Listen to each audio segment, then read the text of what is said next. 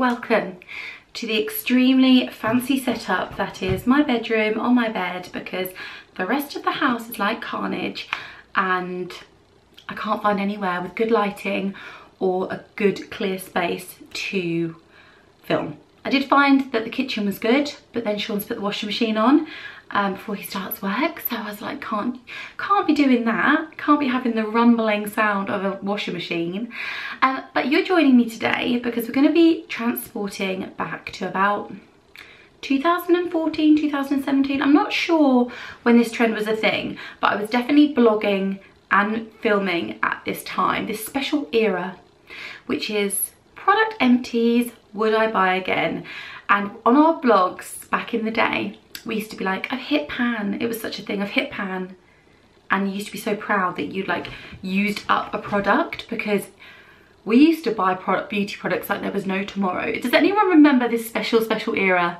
Please drop it in the comments below if you know what I'm on about. I don't know if these videos will be popular anymore or if it's even worth me doing, but I'm gonna do it anyway, because I think if I can save you some money so you don't rebuy these products, you don't buy these products and waste your money, or just like, if you think, oh, I need that product, it will be worthwhile. I'm currently trying to sort out a Look Fantastic code. So if that is here in time, I'll pop that down below and it gives you money off, and it's an affiliate link for me, which means I earn like a few pence per click or per purchase, I think. I don't know, I'm the worst, like, I'm not even an influencer. I'm the worst content creator there is. So we're just gonna go with it, and either way I'll provide links to things even if I haven't got a code, but I'll try my best to get you some money off some things if you want to buy some of these bits and bobs. So I'm going to do the things that the empties that I love and I absolutely would buy again, and then I'll do the things that I don't want to buy again. Does that sound good? If so, let's get into the video.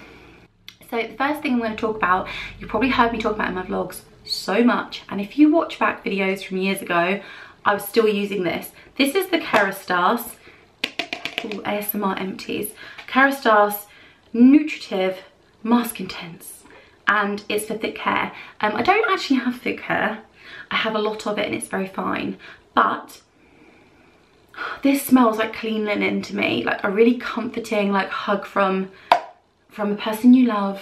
It smells amazing, and I literally have never used a mask that compares to it, just never ever. And you don't even have to leave it on the full time, but if you can leave it on overnight, your hair will feel like actual glass. It is beautiful, and this has been empty for a while. I normally get it for my birthday and Christmas, and then I make those 2 pots last all year. Don't ask me how.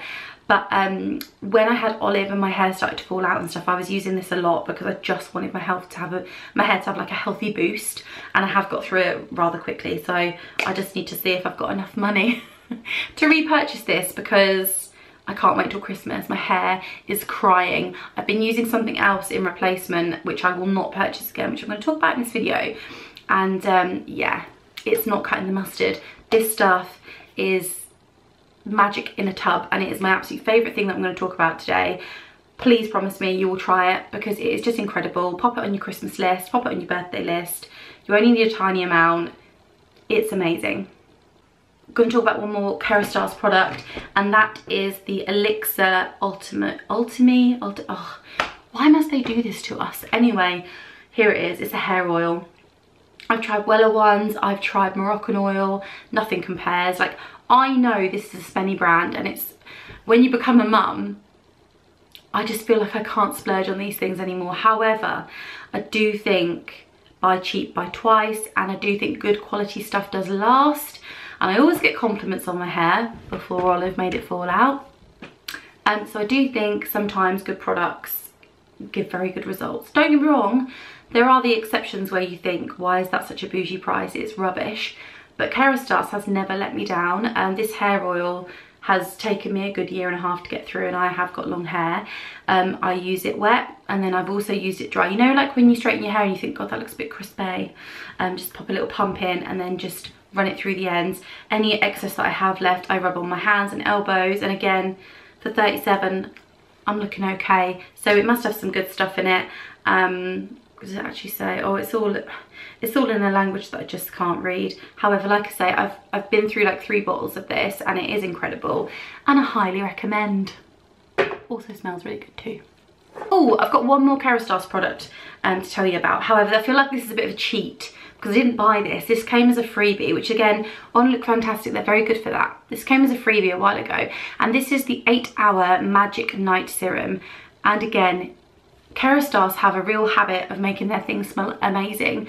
This is Magic Potion in a bottle. I used it 3 nights ago, and you just basically pop it in. It doesn't like sit greasy or anything on your hair. It smells amazing, and it's just a little magic potion that you go to bed and you just shampoo in the morning, and it's amazing. So I really recommend that. Like I said, that was a sample, and it just goes to show that samples do work, because I will be purchasing this once I buy the mask.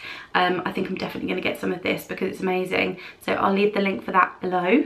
Right, we're moving on from hair care now, about products that I love and will buy again. And again, you're probably sick of me ranting about this, but it is my ride or die. I absolutely love it. I have had about 8 pots of this, possibly even more. It smells of neroli. It's incredible. It's the Enemas Pro Collagen Cleansing Balm. I don't really feel like I need to talk about this much because everybody knows about it, but if you haven't tried it, please promise me you will. My skin, it just melts all your makeup off. I know it says you're not supposed to use it on your eyes, however I do, and I've never had a problem. Just gently rub over the eyes, it just melts everything. Gets off stubborn mascara. I just love it. You can leave it on and it acts as a bit of a mask, a bit of like a treatment. It's amazing, and if you use it sparingly, it does last quite a long time. Again, with me, I normally get one for Christmas, one for my birthday, and it does normally see me through, but because I've switched back to doing beauty and makeup as a job, I'm finding myself, and obviously filming myself more, I'm finding myself wearing makeup on a much more daily basis, and hence having to remove my makeup every single day with this stuff, because it just gets through everything, removes all the horrible nasty eyelash glue. It's just great, and like I say, it is expensive, however amazing, and it feels like a little bit of a treatment because of the smell of it, and because you take off using a hot flannel. It's just gorgeous. Love it, love it, love it. On the sort of theme of skincare, another product that I will be buying again is the CeraVe Hydrating Hyaluronic Acid Serum. It's really affordable. I think after having olive, my skin really changed, and I started to notice it was aging, and I was getting like really sort of dehydrated, papery looking skin. I did look into, and I can never say this, is it Profolio? God knows. It's basically an injectable, which is like hyaluronic acid into your skin, and I've chickened out because I was just like, do you know what? I just feel like I don't want to do that just yet. I want to wait till I look haggard and like to the point of like there's no rescuing me until I get that done. You might think I'm already there. Some days I feel like I'm already there, but I was just like, I don't want to do it too early. I know prevention's better than cure, but I was like, no, we've got another year left in you, Tiff. And also it's very expensive. And if I do get it done, I promise I'll take you along with me, and you can watch me get jabbed in the face, which is just gonna be great. I hate needles, so that's gonna be fun. Just before I do Botox, I just wanted to give that a try. But anyway, so I just started did my research into the best hyaluronic acids that you can get on the market, and this one came out at a really fair price, and it sorted me out. Like, I have noticed a difference in my cheeks. I talk about my cheeks because that is mainly where the problem was. It was very, like I say, like papery almost, like the texture had really changed, and hyaluronic acid is great for boosting moisture, and yeah, really recommend this. And like I say, it is actually affordable, but the only downside is it's very small, and I do get through this quite quickly. Last product of Love It is this sad looking foundation. And again, you probably heard me talk about it loads. It's the Giorgio Armani Luminous Silk in 6.5. That's the shade I wear, and it's also the foundation that Kim Kardashian loves. And if it's good enough for Kimmy K, it's good enough for the rest of us. Again, I've been through bottles and bottles and bottles of the stuff, and I am that cheapskate that's like, I will get every last drop out of you, because I think it's like 42 quid. It's not cheap, and every time I buy it I feel like it goes up a little bit more, but it is incredible. It's a beautiful, just rearrange myself, a beautiful luminous foundation, as the name would suggest. Really buildable. I have loads of these in my kit as well for makeups, for bridal, it's just unmatched. I love it, love it, love it, and I recommend it to everybody to at least try, because although it's not a full coverage foundation, you can build it and you can make it to how you want it to be. I've got quite oily skin, it does well, but like I say, I don't, even though I have oily skin, I don't like that over China doll like matte appearance, because I think it accentuates fine lines, it accentuates pores. I love a luminous base, and I just love this. I love this range. I hope they never stop making it because I'm in love. On to the sad stuff now, things that I would not repurchase. And I think this first product that I'm going to talk about is going to cause some waves, because I know a lot of people love it. For me, not a fan. Do not think it is worth the price, which is upsetting because I do like Charlotte Tilbury stuff. I do think sometimes I think, I'm not sure it should have that price, but I don't want to judge. But all I can say for personal experiences, I'm not a fan of this and will not be repurchasing. So this is the Charlotte Tilbury's Magic Cream. And again, like I say, everybody loves it. However, I think it smells, it feels, and it gives the same results as like the big, do you know, my nan used to have it, like the big tubs of like Nivea, like a thick cold cream. And like, what's the one that Joanna Lumley uses? Begins with an A, I'm sure it does. Anyway, I think you can get a really similar result with those creams. Very thick, feels a little bit sort of almost what's the word, claustrophobic feeling for me. And I don't know whether that is because I do have that shinier, oilier skin and it's not super dry. I will not be repurchasing. Like I say, I've had better moisturizers that are cheaper, the Elemis ones, the CeraVe one that just work better for my skin. I'm just, yeah, sadly it will not be a repurchase, but I do know a lot of people love it, so would love to hear from you down in the comments what you think of this product. Right, shockwaves. I'm going to talk about an Elemis product that I don't like, and it is the only Elemis product that I've ever used that I would not repurchase. So I was actually given this because somebody else didn't like it. So my auntie was like, not a fan of it. It's the Superfood AHA Glow Cleansing Butter Pumpkin Glow Cleansing Facial Cleanser. I've used it all because you can tell the smell is not there. Because it's Elemis and I know it's good for me, but it didn't tickle my pickle. It didn't do anything for me, nothing compared to its big sister, you know, the cleansing balm. This smells, and my friend Jasmine said it, of like sun cream. It doesn't have a very nice smell. It definitely, does it make me glow? It did a little bit, but it's very like, the texture feels like margarine, slimy margarine. Are you tempted to buy? To the point where like I haven't even scraped the last remnants out because I'm like, meh, you're not worth it. Compared to obviously the collagen one where it's literally like, I've licked it. I'm just like, nah, it's time for you to go in the bin now. Just didn't love it. Didn't like the glass jar because again, I just feel like more money is spent on the container than the product, and I've got expensive tiles in my bathroom, and every time I use this and a sink that's porcelain, and I just think if I drop this, I just had this overwhelming anxiety. I was like, if I drop this, I'm gonna do more damage than this pot costs. I don't know how much this was. I wasn't a fan of it. I just don't think it really did much, and maybe I'm comparing it with the collagen cleanser, but I just really not a fan. Sorry Elemis, I don't like it. This one is not like me because I don't mean to sound like snobby with my stuff, but like I've said to you, I do sometimes think, well, 9 times out of 10, if you buy like a few luxury things that really work, then they do so much more for you.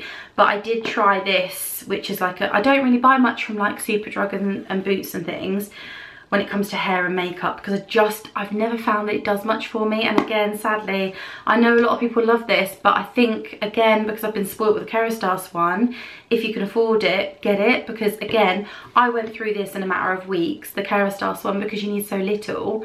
I don't go through it quickly because it's quality. I just want to know what your thoughts are on that, because I know there are some like drugstore stuff, so American, that is good, but this for me is not it. It did nothing for me. It smelled nice, and that's what I will say. This is the Garnier Hair Food Banana and Shea. I just don't think it does much. I don't think it does much at all. Like when I wash it out in the shower, it just doesn't feel silky or anything. It just doesn't feel anything. Like I say, it makes it tangle free, and it smells amazing because I love banana. It's like the old banana medicine smell. But yeah, it didn't do much for me. So I'd like your opinions on this, please. Right, the final product I'm like on the fence with, because I love the product, and this was in the sale, so I'm thinking, do they know there's a problem with it? Because I don't experience this problem with the black one that I've got. This is the Coconut Bliss by Morphe Continuous Setting Mist, and the product itself is incredible. Like I really, really like Morphe mists. The problem I have is every single time I go to spray it, you didn't see. I've had 2 of these now. The first one I sent back because of this problem, and then the second one, same thing. The top falls off every single time, and it's infuriating.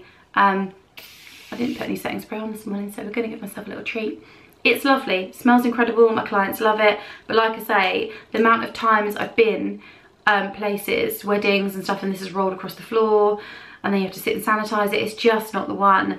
And then sometimes, because it's come loose, it does that squirty splurty thing where all the like product like starts dripping down. Yeah, bit of a shame. Has anyone else experienced the same thing with this? Is it why it's in the sale? Are they discontinuing it? I don't know. But it's a shame because like I say, the product itself is really good. It's just a bit of a faux pas on the packaging design. Is it just me? Am I heavy-handed? I don't know. So that concludes my product Empties. Would I purchase again? Now I know the Morphe spray, I was able to get a little bit out of it, but I thought it was empty. It feels empty. I've just tried it again. It's like so what do you think? Did you like these? Would you like to see like a monthly one, a quarterly one of what I use up, and would I buy it again? Has it inspired you? Is there anything that you're like, oh, I was thinking of buying that, probably won't bother now? Or are you wanting to rush out and buy the Kerastase hair mask so you can have like goddess hair? Let me know in the comments below. I would love it if you're new here, or if you're just like me and quite lazy and haven't subscribed, or just and you saw a car crash out my window. Ooh. Anyway, I would love it if you subscribed. I'd also love it if you hit the thumbs up button. I hate asking that, but it does me an absolute solid. It does really help my channel, and I have put a lot of effort into this channel over the last few months since Olive's been born. So yeah, would love to have you stay if you want to subscribe. And also, please leave me any comments to videos that you'd like to see. I'm going to film after this one, if you're a makeup artist or really interested in makeup, I'm going to do like some kit essentials I love. I'm also going to film a Olive's favourite toys video, because I thought that might help new mums. And then I'm going to revisit products that I mentioned that I thought were good or bad when I first had a newborn, because again, my opinion has changed a lot on those. So thanks for watching this video. I'm blabbing on now. Please do come back, and I'll see you in the next one. Bye!